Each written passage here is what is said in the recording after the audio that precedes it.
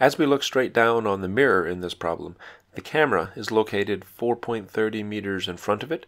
We'll call that a distance d sub c, c for camera. And there's a bird located 3.30 meters from the mirror. We'll call that d sub b, b for bird. And the bird is 5 meters to the right of the camera. We'll call that distance h. We're asked to find how far it is from the camera to the image location of the bird.